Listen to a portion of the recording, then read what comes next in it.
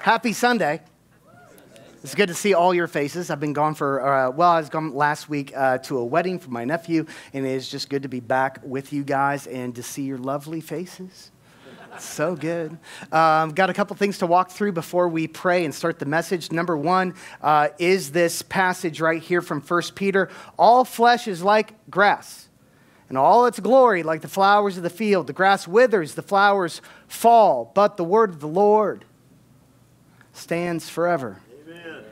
There's only one thing that stands forever, guys. There's a lot of bad teaching out there. There's a lot of people who want your attention. They want to influence you. There's a lot of people that are important today but won't be important tomorrow. But the word of the Lord stands forever, and that's why we stop on a Sunday morning and we put all of our attention on God. What do you have to say to me from your eternal truth? So that's what we're about to do. The second thing I want to show you is we got a QR code here. This is a new thing that we're rolling out. We've had this kind of in beta for the last month or so, but here's what we're doing. If you would take out your phones and just point it at that QR code real quick, it will get you to sermon notes. And so if you've got the YouVersion Bible app loaded on your phone, what this will do is it will take you to a certain page in the YouVersion Bible app, and all the slides that I'm about to walk you through, all the points, all the quotes, all the scriptures are all going to be right there, and there'll be a little note next to every single one of them where you can take your own individual notes for what was important to you. The really important thing is that right at the top, you're going to see a button that says Save. Please make sure you do that. Because what will happen is as you take these notes, you click Save, it's going to keep an ongoing weekly archive for you so that you can come back to these in your life group, in discussions at home, at the kitchen table. It's just going to be healthy for you. Now, I know some of you love your note-taking on paper. Continue to love it. Amen. It's okay. You will not offend me if you don't use this, but if this is a help, I want you guys to have it. And I tell you what, thankful to Carly and her whole tech team. They put this together every Sunday morning after I give my notes to them. It's extra work for them, but I think it's worth it, and I'm just glad that they've done it, especially today, because what we're about to dive into today is meaty. This is almost a seminar that I'm about to give you today. We're in Ephesians 5, which is where God has us progressing through the book of Ephesians. But today, Paul stops and starts talking to husbands and wives and gives them God's will for marriage. And when he does, it's massive. He talks about submission. He talks about love. How you doing? You okay? It's so much that I realized I had way too much information for just one marriage, or not one marriage. Message. So we're going to do the wives today, and we're going to do husbands next week. So, yeah, if I really tick you ladies off today, make sure you drag him back next week, and he will be just as ticked as you. Is how that's going to go. Let's pray. Oh, Lord, we need you. God, we need you. So, Lord, would you keep me on the straight and narrow in this message? Would you keep me saying the right things, God? Would you guide me, Lord? Would you shape the words, shape the teaching, God? This is a congregation of people, Lord, online right now, in this room. And God, they need you in a special way. So, Lord, I pray that you would be the one speaking. I pray that we would open our hearts, God, and not put our defenses up, but that we'd lower our walls and we would let you teach us what was the right way all along. And with this one today, Father, I believe after a lot of study that there's been so much said wrong on this topic. And God, so many of us have let darkness come into our marriages because of that wrong teaching, that wrong understanding. And so, Lord, I pray that you would be the one who comes and you correct all of those things. You set us on the right road, God. Give us your truth. And Lord, I pray that finally when you've given us that truth, you'd help us to trust you. Because trusting you can be tough. We love you, Jesus. In Christ's name, amen.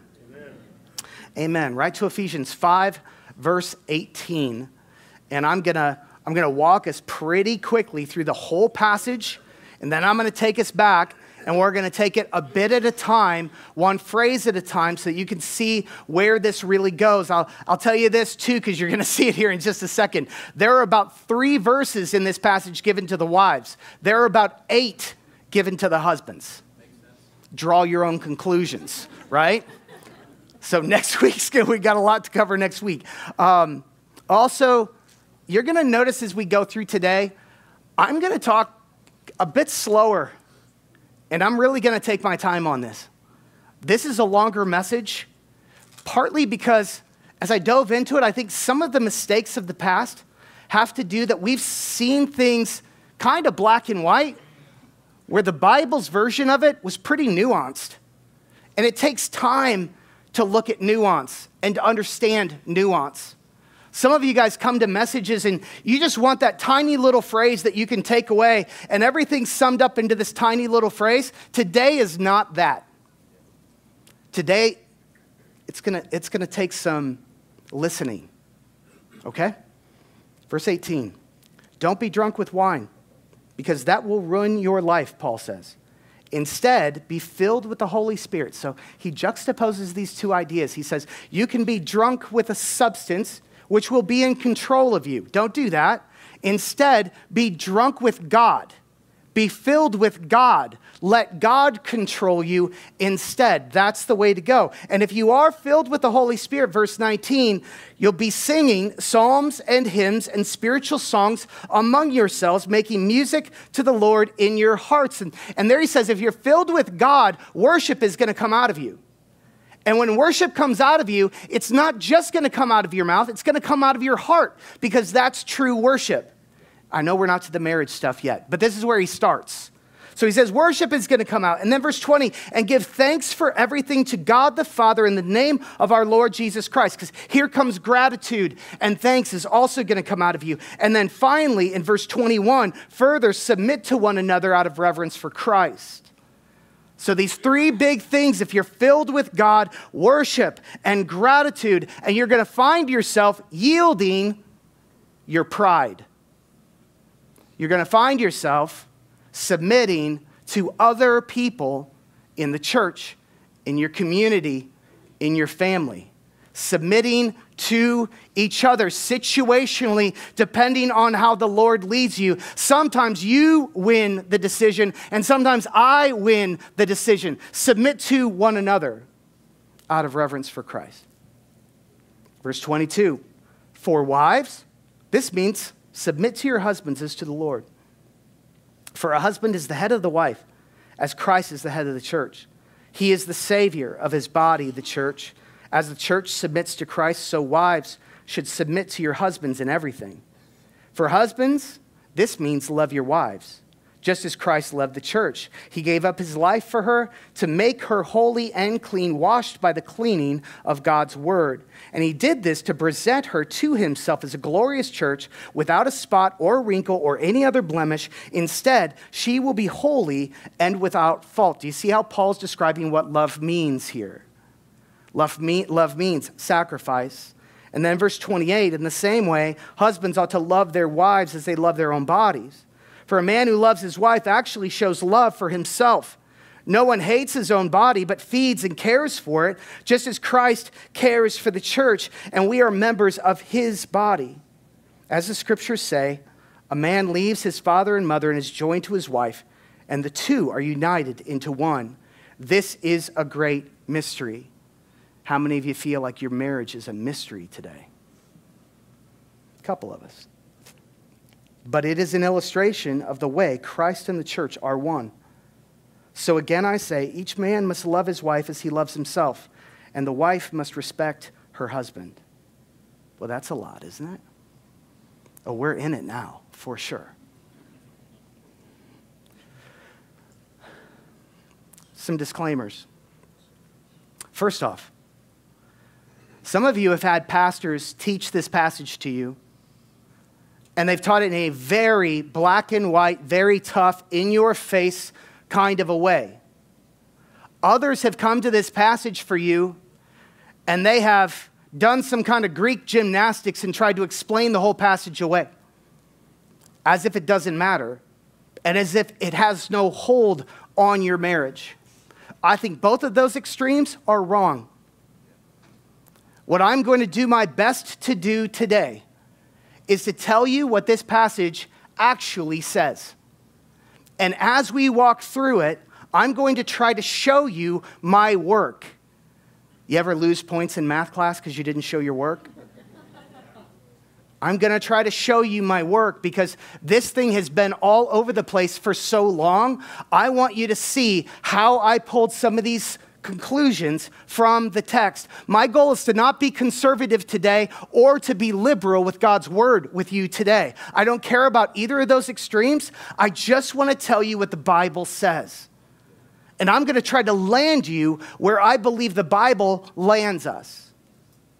So if I say something and you're taking notes and you're like, I don't know that I agree with that or I've heard about that before, the question you need to ask yourself is, did the pastor show it to me in the Word? Okay. So here's the really scary slide. And we've only got one of these. But this is like seminary class for the next 5 minutes, okay? So hold on. I don't have a lot of this, but just hang in there for a second. So can we have this first slide with the Greek? Okay. This is one of the study tools that I have every single week as I'm studying a passage for you guys. This is what's called a Greek interlinear. And you don't have to remember any of that. But here's what's going on with it. Is across the top, you can see it's giving you the actual Greek letters and Greek words. You can see them, how they were written originally in the text. And then they come below it, and for every single one of those, they say, this is the literal meaning into English of that Greek word. And then it gives you that little number, which some of you guys remember the old Strong's Concordance. That's the Strong's Concordance reference number. And then it gives you, okay, here's what the phrase says.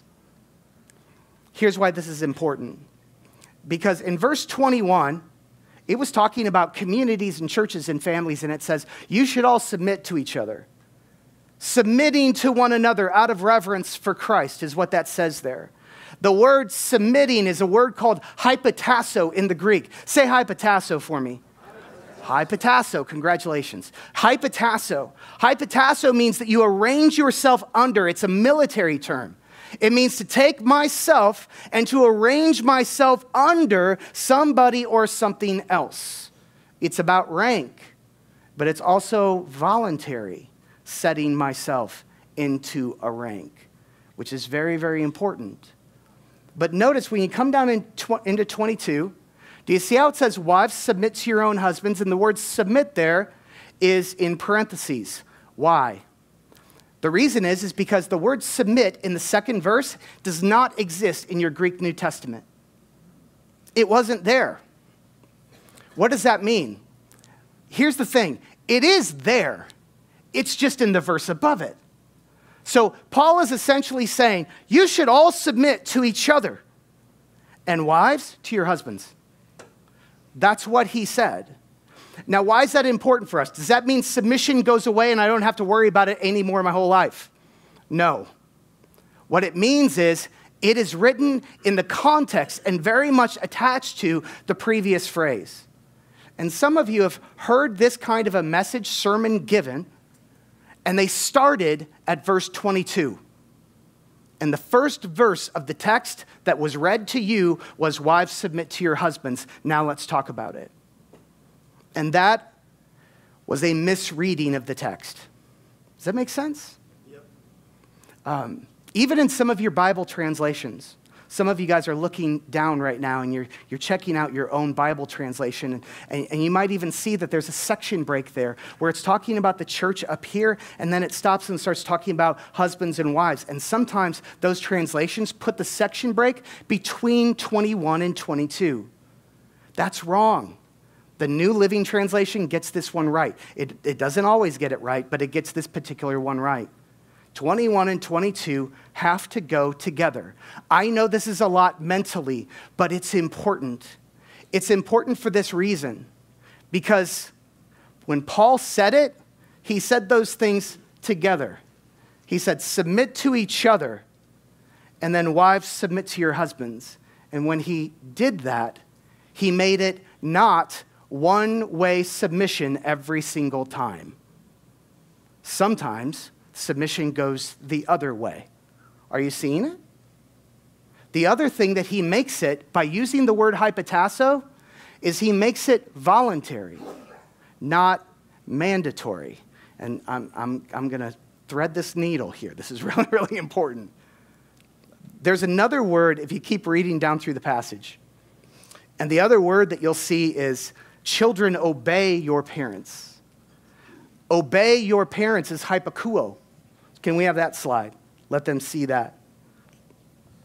So hypotasso, submit, is I voluntarily put myself under another person. I choose to. It's a gift that I give them by putting myself under them in that situation. Obey is very, very different. As you continue to read the passage, Paul uses this word hypakuo and says, children, obey your parents. Now, why is that different? It's different because children should always obey your parents. It's not two ways. It's one way submission. Does that make sense? It's one way, and it is compelled. Every child should obey their parents all the time. But he stops and he uses a different word for husbands and wives. Now, I'm walking slow here, but I'll say this. If you're in a marriage where the husband feels like his will needs to win every time, something's broken. And if you're in a marriage where the wife feels like her will needs to win every time, something's broken. Equal offense to all, right? It's submit to each other. Hypotasso. Why would God do this, by the way? Why would God ask this of us? Why would he weave this into marriage? Of all the things, why would he weave this in? Possibly he wants us submitting to go after our greatest weakness as humans, our pride. We'll come back to that. Don't think about that too much. Bible submission, biblical submission, the way the Bible talks about it that I just read to you. And again, you've got your notes. Go back and look for yourself. Chew this more slowly. Discuss it. Study it on your own. Bible submission should never be demanded, coerced, or manipulated. It is a gift. It is a free gift that you give. Now, here's a layout of the passage one more time that Paul's saying about marriage as he teaches marriage here. First off, he gives the overarching principle, be submitting to one another out of reverence for Christ. That's the overarching thing. And then he comes to the wives. For wives, this means submit to your husbands. For husbands, this means love your wives, which we're going to go into next week, the whole role of the husband. And then he ends with verse 32. This is a great mystery. Of course it is, Paul. But it is an illustration or parable of the way that Christ and the church are one. What he's indicating there is if you could figure this out, the two of you, and if you could do what God has called you to do, all of the sudden in the illustration, a picture emerges, and it's a parable. Your marriage will start to preach to everyone who sees it. And it will preach first and foremost to the two of you, and then it will preach to your kids, and then the generations that come after you, and then the world and the community around you. Your marriage could preach. So yeah, we do the wives' part today. Submission is just like this nuclear bomb of a word, isn't it? God, you guys are quiet today. It's a tough one. We're going to drive right into it. And I want to acknowledge this. I want to acknowledge who I'm kind of writing this sermon to today, this little seminar to today. I want to acknowledge that there are a lot of different groups of women and of wives in the room and online. And that matters because some of you have got a past where there has been trauma and there has been hurt by men in your life. And so this is a big deal. It complicates it. And this discussion today might breed fear into you as you're sitting there, I just want you to know that you've been on my mind. Also, some of you, and I want to say this as sensitively as I can, but some of you have grown up embraced by this culture, and you have swallowed wholesale what the culture says to you about how marriage and equality between a man and a woman are supposed to work. And you've so embraced that it has become poison for you when you come to a passage like this. Because a passage like this, on its surface, feels so offensive to you. And I want to say that need for healing and that need to deal with that poison, I'm actually not going to solve either of those problems today. I know they're there, but here's the thing, and this is part of what I had to face in my preparation, is if I truly tried to deal with both of those issues, I would never get to the beauty that Paul is trying to write about in the passage. I could tell you what it's not. I could tell you everything that's been broken, but I wouldn't end up telling you what the beauty actually is. And so what I've decided to do today is I'm going to deep dive into what the beauty of this thing actually is. I'm going to tell you. So the group of women that I'm speaking this message to and who I've written it for are those of you who long to know why the Holy Spirit penned these words in the first place. You're like, I don't want to spend all the time, Pastor, looking at everything that's bad. I want to look at what's good. I want to look at why God said this in the first place. I want somebody to teach me what the words mean. And if you've got that kind of courage today, I'm going to treat you like somebody with courage, and I'm going to give you those words. Does that make sense? That is guiding me through this. So I've got some more tough topics to bring up as we dive in. So if you're the kind of person that needs to be emotionally prepared for tough topics, please prepare yourself right now, because this is tough stuff. You ever hear the phrase, don't throw the baby out with the bathwater? Some of you heard it for the first time. You're like, well, that's dark. It is, I know. But people used to say it. People still do. Don't throw the baby out with the bathwater. The idea is you've got dirty bathwater, but you've got a baby. And in this situation, I would say there's a lot of dirty bathwater on this issue. And so I'm going to bail some of that for you right now. I'm going to bail some of that for you to get us on the same page, to acknowledge what needs to be acknowledged in the church, because I think there's healing in that. I think there's understanding and there's empathy in that. But we are going to get to the baby, amen? We are going to get to that. So just hang on for just a second. So the bailing the bathwater slide. Here we go. Human history is full of women who have endured abuse. Sexual abuse, physical abuse, coercion, and manipulation from men who were politically powerful, powerful in the home, physically powerful, financially powerful. They exploited their wealth. They exploited whatever they had in order to subdue the women around them. And our history, our human history, has got a whole lot of that brokenness and sin and darkness in it. It does. And I need to say that because some of those men that did the abusing, for some of you sitting here today, they are fathers, or were fathers to you, husbands, even pastors in certain cases. We need to say it all, because sometimes that stuff was done in the name of God, as if this was the structure that was right and biblical. It wasn't. It was wrong. Sometimes that stuff too was denied for you, or it was hidden for you, or it was treated as if it was light and nothing. And it was not light and nothing. It mattered. So when I say there's woundedness in the room, there's woundedness, right? Some of our ladies grew up watching dysfunction between mom and dad in the home that they grew up in. And now they're in a marriage as an adult, and their pendulum swinging to the other side, wanting to have nothing to do with what they saw growing up. And can I say, I get it. But here's the thing about pendulum swinging is you don't tend to find the truth in it because you're so focused on being away from what caused you pain.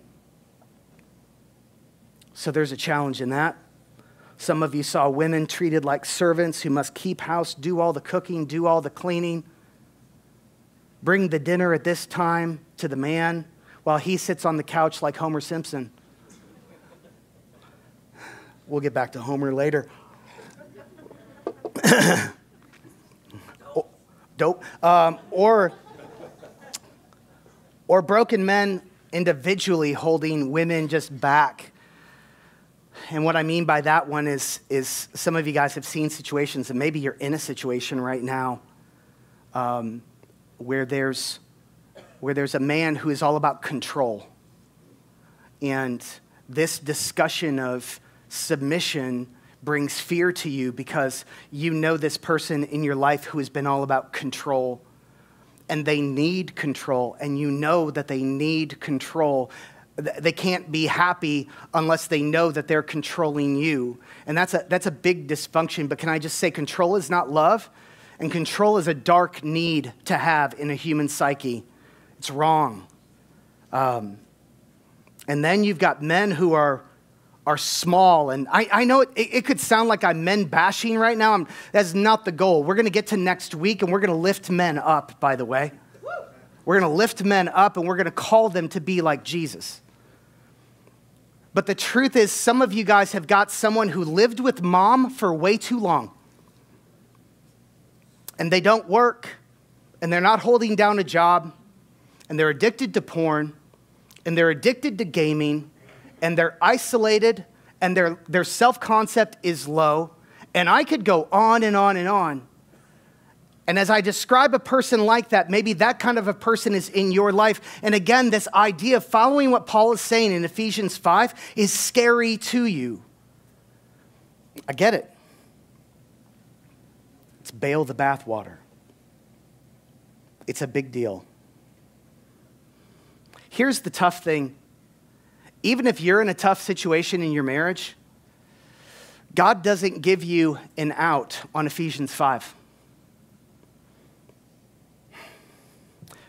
And even though he does not give you an out on Ephesians 5, I still think it's worth doing, bailing the bathwater, because we need to understand where you're coming from. And we need to stop, and we need to grow in our empathy toward you, because for some of you, this is a much heavier lift than others. So let's talk about the baby.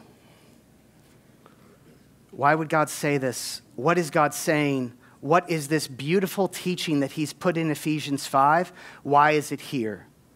So let's dive into that. And first I'm gonna talk about what it is, but I'm also gonna talk about what it's not. We're gonna define it very, very clearly. So the first thing is what it's not. And I've got a list of what it's not, and this was provided to me by a pastor named John Piper, wrote about this, gave 6 different things that submission is not, because these are misconceptions, and we need to understand the misconceptions. I'm going real systematically through this so that you can see it all in its own piece. Also, I did kind of abuse John Piper's list here, and I added some of my own, so I'll leave it to you to guess which ones. Submission does not mean that you agree on everything. Number one, you don't agree on everything. If you agreed, it wouldn't be submission, right? If you were agreeing all the time, maybe you're just an agreeable person. Maybe you've got a people-pleasing issue. There's all kinds of things that could be there, but there will be moments where you truly don't agree, and the scripture calls you to yield in the midst of. And you're going to see Jesus doing this later on, but it doesn't mean that you agreed. Next, submission does not mean leaving your brain at the altar. Please don't, ladies. We need your brains, amen? We need your brains. We need you at full capacity. So if God made you intelligent with a higher IQ than your husband, glory to God. If he made you type A, if he made you a leader and an entrepreneur, if he made you creative, then all those spiritual gifts and all those skills and abilities that God built you with, your husband needs them in your marriage. Amen. Because God's put a calling on your marriage that needs both of you. And it needs both of you functioning together, not one of you under somebody else's thumb. So don't check your brain at the door. Next, submission is not putting the will of the husband before the will of Christ. Oh, I'm sorry, I skipped one. Where you don't try to influence your husband. Okay, submission does not mean that there's no discussion. Put it like that. There is discussion. There needs to be a discussion. So we disagree on a particular topic or a particular decision. There's a moment, there's a window where we're going to have it out, where we're going to explain all the things. We're going to have court, and we're going to argue for both sides, yeah? Like all of that needs to be said. It all needs to be said out loud. You're actually going to see Jesus argue his side of his case at Gethsemane. I'm going to show you that later. So it doesn't mean that you just silently go along. Have your discussion. Next, we'll say, putting the will of a husband before the will of Christ. You never let your husband lead you into sin, is the point. So there is a line at which you don't submit ever.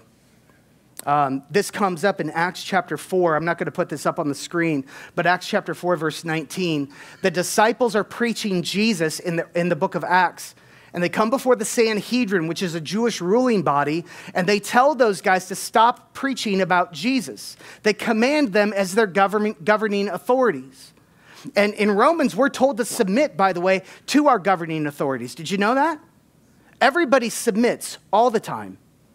And so the apostles at that point in Acts chapter 4 said, do you think God wants us to obey you rather than him? We cannot stop telling about everything that we have seen and heard. So they're like, we will obey you guys as our authority up to this line, and we won't sin for you. Getting your spiritual strength from your husband. Your husband may be an authority in your marriage. That's what Ephesians 5 just said, but he is not your God. He is not your God. He is not your Savior. He is not Jesus Christ. And we're just going to keep going deeper and deeper into that idea. But that's important for you to understand, because some of you have a husband, spiritually speaking, who's in a very weak place, and you can still be strong. Someday you're going to stand before the throne of God, not the throne of your husband. Amen. Just make sure to keep that in mind. Next, living or acting in fear. There should never be a place for fear in your marriage. You should never be in fear of emotional abuse, physical abuse, coercion, manipulation. Fear should never be a part of it. And I'll throw this blanket statement out there. If fear is a part of the experience for you, it's not just deeply wrong, it needs to be reported to somebody as soon as possible. Like, you should meet with somebody. You should meet with family. You should meet with close friends. You should meet with a pastor, but you need to go after that. Fear should not be in the picture. And then finally, submission does not mean believing that your husband is superior in any way. That's not why the Bible said it. The Bible is not trying to propose the idea that your husband is the better leader, that he's wiser than you, that he's more spiritual than you, that he's got better ideas than you, that he's closer to Jesus than you. None of that is in the picture at all. Amen. And again, you're going to see that in the example of Jesus as we see him walk this out. But please don't believe that. Hypotasso. So that's what it's not. That military term, to willingly, voluntarily place myself under someone else, that's what it's not. But here's what it is, and we're going to get this from Jesus. I'm going to give you 3 big scenes in the life of Jesus, because God the Son came down and took human form. Did you know that? And when he did, he walked in our shoes and he showed us the example of how to do everything. And especially, he showed us this. And so really in your notes, what you should see from each of these scenes of Jesus' life is you should be able to pull, this is how submission operates. This is the positive. This is the actual teaching on how it's defined. First off, Jesus submitted to sinful human parents. You're going to see this in Luke 2:51. Now here's the scene. Jesus was 12 years old in this scene.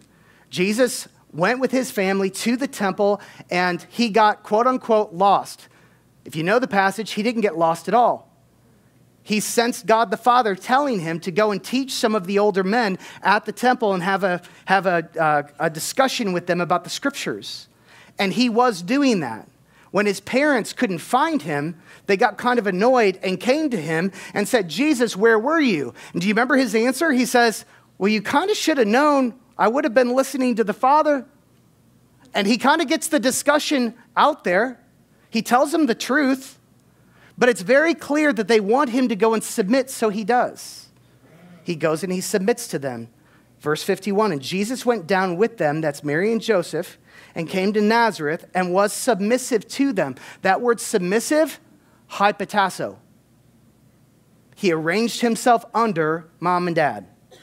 And his mother treasured up all these things in her heart. How many times did Mary and Joseph lose their temper in the home? How many times did they make a parenting decision that was selfish? And Jesus saw it. How many times did they make a call that was just plain wrong for the family and Jesus saw it? He was God in human form. He saw all of it. And so whenever they were being selfish, whenever sin was creeping in, he absolutely knew what was going down. Yet he still arranged himself underneath their leadership. Do you see him showing us the example? You even get this later on when he's at the wedding at Cana and he's 30 years old and it's right before his ministry begins and Mary comes up to him and says, they've run out of wine, son. I need you to fix this right now. Do you remember that scene? And what does Jesus say? He follows the same pattern. He says, you're wrong, Mary. He said, it's not my time yet. And then he does it. Jesus was always hypotassoing. Next, he submits to governing authorities. Jesus submitted to his imperfect government. Matthew 17, verse 24. This is when he's an adult and he has 12 disciples and he started his ministry here. It says, on their arrival in Capernaum, the collectors of the temple tax. So this group of people came and they're taxing the Jewish people for the temple to keep the temple going. And they came to Peter and they asked him, doesn't your teacher pay the temple tax? Peter says, yes, he does. Then he went into the house, but before he had a chance to speak, Jesus asked him, what do you think, Peter? Do kings tax their own people or the people that they have conquered? Now, this isn't massively important, but I just want you to see it just quickly. Jesus questions this tax. Now, this is not a teaching that would say you shouldn't be paying your taxes. Can I just be clear? I'm not trying to do that today. I don't think the Bible supports that at all. But in this situation, Jesus says this temple tax. Kings do a tax like this to people who are subject to them, not to the citizens, and certainly not to the sons of the kingdom. And he says, right, Peter, what they're asking us isn't right. And Peter's going to respond. Verse 26, they tax the people they have conquered, Peter replied. Well then, Jesus said, the citizens are free. However, we don't want to offend them, so go down to the lake and throw in a line, open the mouth of the first fish you catch, and you will find a large silver coin. Take it and pay the tax for both of us. So Jesus says, they're wrong.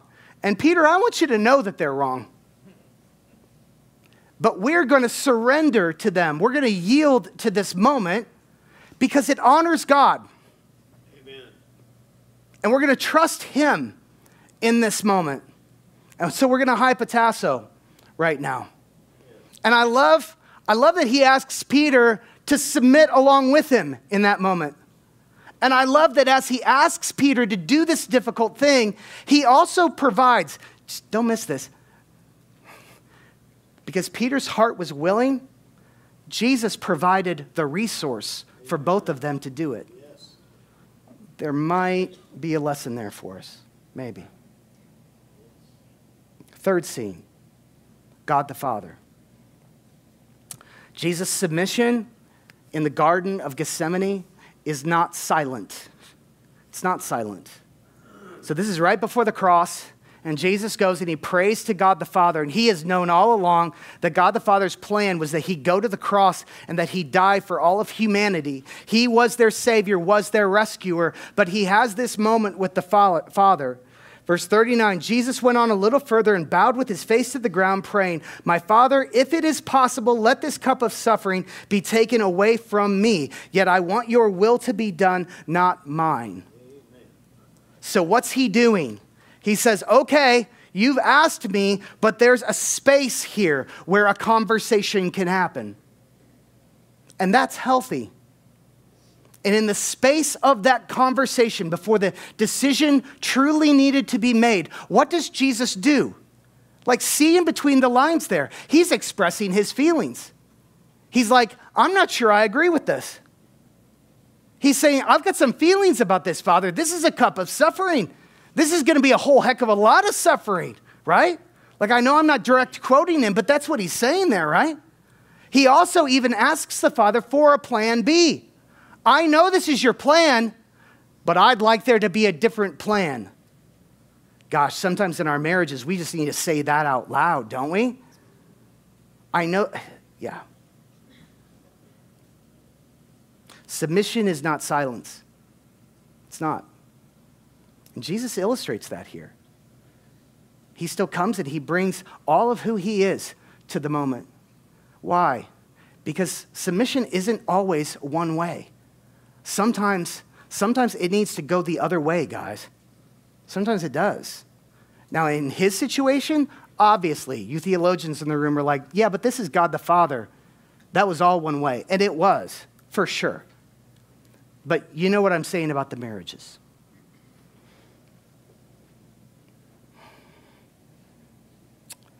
I'm going to say a very challenging thing. Can we put the Homer pick up?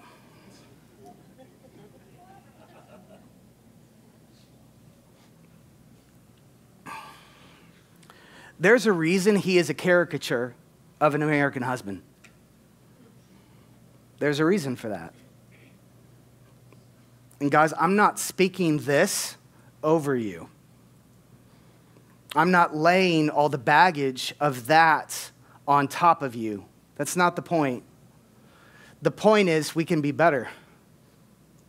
The point is come back next week because we need to talk about, yeah, these are the 3 verses toward the wives, but we need to talk about the 8 verses toward the men. Thank you.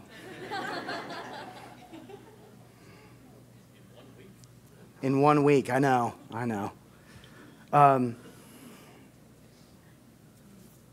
Here's what we need to acknowledge. There are no if statements in this passage in Ephesians. There's no dependencies that Paul puts in there. And sometimes it's been taught to you that way, but I think it's a really dangerous thing for you to accept. As Paul goes through and says, this is what a woman should do, this is what a wife should do, this is what a husband should do inside of this marriage. As he says that, he doesn't say, wives submit if he loves. And he doesn't say, husbands love if she submits. Those statements aren't in there. It's not dependent on the behavior of your spouse. It's important to face that. Because sometimes we let ourselves off the hook in a way that the Bible doesn't. I want to say to you that sometimes people will say things too, they'll maybe share a testimony with you of, hey, ladies, I started to get into this better relationship with my husband. I started to walk in everything the Bible told me to do. And when I did, what I saw is that my husband started to rise. And my husband started to get better. And my husband started to grow. And that's a great story. And maybe that'll happen. But maybe not. I'm not going to make false promises to you today. Because God doesn't put a guarantee in this passage either. Sometimes he does that in his goodness. Sometimes the husband does repent. Sometimes the husband sees the light. And I love it when the husband sees the light, amen? But if I share that with you as if that's some kind of a guarantee, what will sneak into your heart is not a good thing. What will sneak into your heart is a desire to obey God so that you get this result. And that's going to lead you down the wrong road. If you walk in the will of God, you have to do this between you and him. You know, the military phrase, you salute the uniform, not the man. Is that it? Right? If you're going to walk in this, you're going to walk in this for the Lord, not for your husband. And are you loving? Is there a human element? Of course there is. But you've got to understand what's ultimate here. And it's very, very important to you. Because he's the only one that you can trust also in this picture. You can't trust the husband.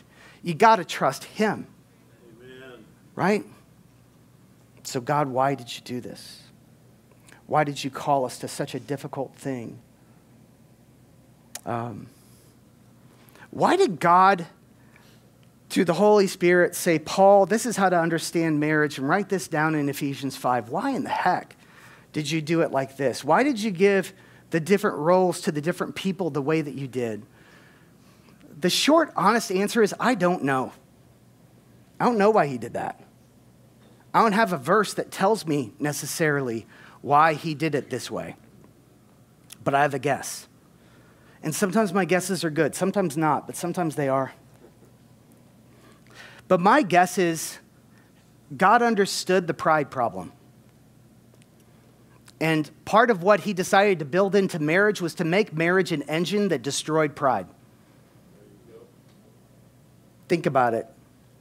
I've shared the last several weeks. God has had us as a church talking about pride in sermons 3 different times this year. We keep going back to the issue of pride. God, what the heck are you doing here? Why can't we get off onto a different topic, really? Why pride? And some of you guys are like, just keep going after pride because, man, I'm feeling it. And I get it, me too. But pride's this massive thing. And we've talked about the fact that that's how Satan started, right? With I will be like the Most High. He started with pride.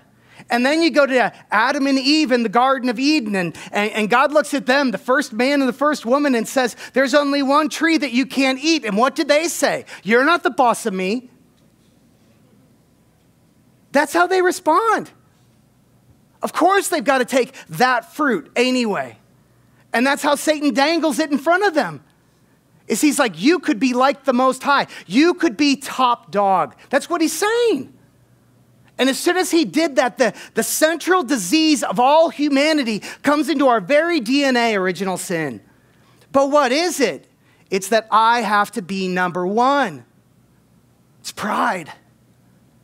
And if this is the central thing that's damaging us individually, doesn't it make sense that it's what's destroying our marriages? Doesn't it make sense that it's what's destroying our families too? And maybe God's smart enough to know that. Amen. And maybe he's given us some instructions to reverse the curse in our own relationships. I mean, don't you see Jesus doing it? When Jesus comes in and he's like, I am going to be your example. I am going to trust the Father. I am going to hypotasso myself underneath other people. And I'm going to show you all how it's done. That's what he did. Yes, he did. All the way to Gethsemane. I think it's so interesting how Jesus did that. I think it's so interesting how when Jesus says this is the way to be saved in Romans 10, 9, and 10, he said, you've got to believe, number one. But you can't believe like the demons do where they just acknowledge that this is the truth. The demons don't actually submit. He says, so you've got to believe Romans 10, 9, and 10. And then you've got to confess with your mouth that Jesus is Lord. Amen. And then you will be saved. And so right there in like for anybody to be saved and to come into the kingdom of God, one of the first things that they've got to do is they've got to hypotasso. And say, you're Lord and I'm not. Because it reverses the curse, do you see? And then he comes into our marriages and says, maybe this disease is doing the same exact thing in your marriage. So how do we heal it?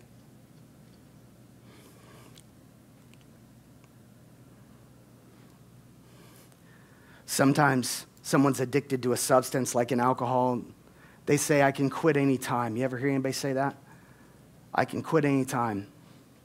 And let's be real. What you want to say in response is, really? If so, then quit and prove it. Don't prove it to me. Prove it to yourself. Yes. Right? Like that's the healthy thing. Prove it to yourself and actually quit. I wonder if it's the same thing with ego. You know, we say, oh, I'm really a humble person in my nature. I can really lay it down if I really have to. I can really submit if I need to. Oh, yeah? Prove it.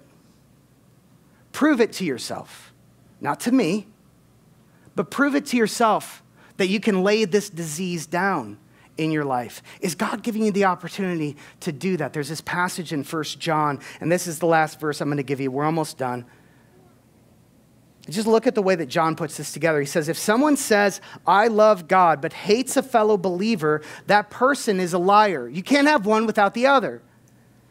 For if I don't love people who we can see, how can we love God whom we cannot see? Amen. So John comes into it and says, it's really easy to come to church on Sunday and say how much you love God. And then you don't actually love people. He's like, if you don't actually love people, you're fooling yourself about your love for God too.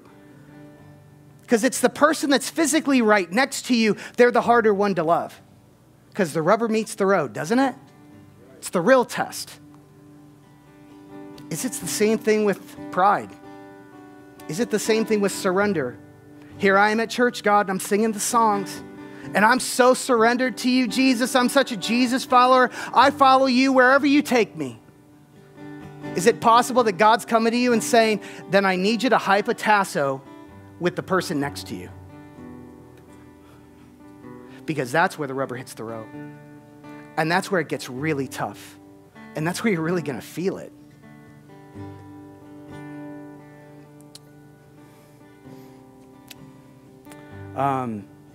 Last couple things just to wrap us up. You don't have to agree with everything I said today. But I think what I'd leave you with is let the Bible confront you. Let it speak to you. Even if you disagree with my interpretation.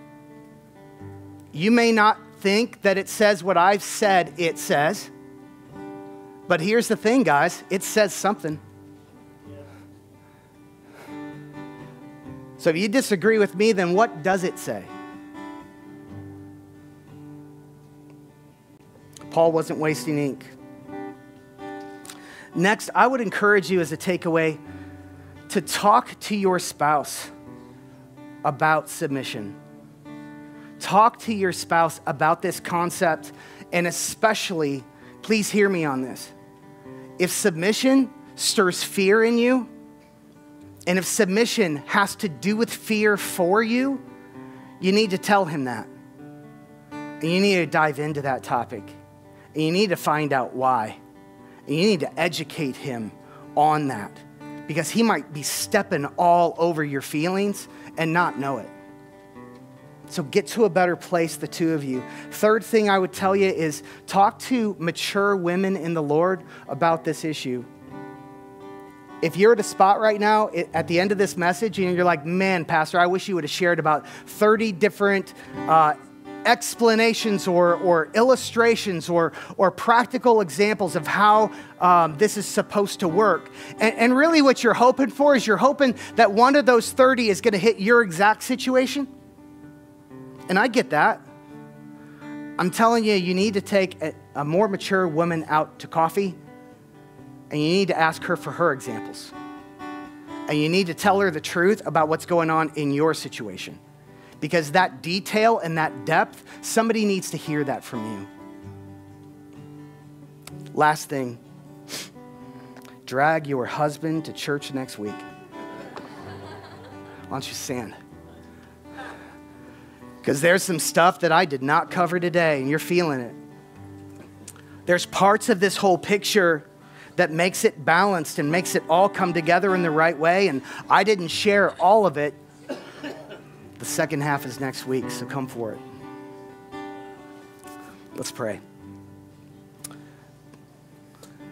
Lord, thank you for your word. Lord, thank you for your ancient perspective on the human condition. Thank you for your ancient advice, God, and your life-giving wisdom, God, on marriage. God, would you bring us to a place, Lord, where we trust you? Lord, I want to pray for healing, God, for all that bathwater that we talked about, God, and everybody in this room that's been dealing with that. Lord, I pray that life could come in where there's been death. Pray that light could come in where there's been darkness. Only you can do that, Jesus. Would you do that? In Christ's name, amen.